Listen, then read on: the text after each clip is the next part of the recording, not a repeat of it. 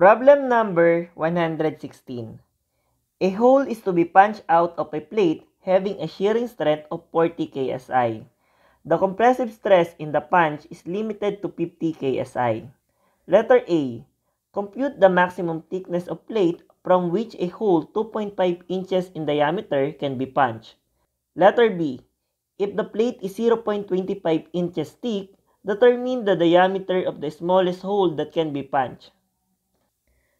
Ang mga given sa problem ay shear strength ng plate, which is equal to 40 ksi.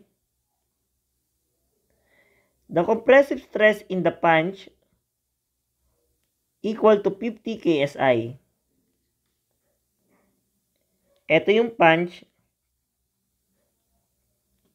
at ito naman yung plate. I-denote natin na force P yung compressive force na i-apply natin sa punch para makagawa ng hole sa plate. Mag-pass through tayo ng cutting plane sa punch para lumitaw yung internal force sa punch. I-denote natin na F punch yung internal force sa puncher. From the formula, stress is equal to force over area. Force is equal to stress multiplied by the area. Sa figure natin, yung force is F punch. Stress is the stress of the punch. And area is the cross-sectional area of the punch. The compressive stress of the puncher is given, which is equal to 50 ksi or kips per square inches. The cross-sectional area of the puncher is equal to pi. Diameter of the puncher is equal to 2.5 inches squared over 4. And the internal force developed in the puncher is equal to 245.44 kips. By applying summation of all forces vertical is equal to 0, we can prove that F punch is equal to P, which is equal to 245.44 kips. After natin makuha yung value ng compressive force, gagamit tayo ulit ng formula na stress is equal to force over area. This time, ang gagamitin na natin ay yung shear stress ng plate. The shear stress of the plate is equal to the force that will cause shear failure on the plate, which is equal to P, over the area of the shear. The shear stress of the plate is given, which is equal to 40 ksi or kips per square inches. The force that will cause shear failure on the plate is already calculated, which is 245.44 kips over the shear area. Yung shear area ng plate ay yung area ng plate na masisira parallel sa force na magkakos ng shear failure, which is equal to the perimeter of the hole multiplied by the thickness of the plate. Yung AS ay ito yun, yung shaded ng red. The area of the perimeter of the hole is equal to pi d. D is the diameter of the hole to be punched, which is equal to 2.5 inches given in the problem. And thickness of the plate ay yun yung hinahanap sa problem na to. I-substitute lang natin yung value ng AS mula sa unang equation na ginawa natin. Maka-cancel out yung kips. Yung inches squared, may matitirang isang inches. Arranging our equation, TP is equal to 245.44 over 40 multiplied by pi times 2.5 inches.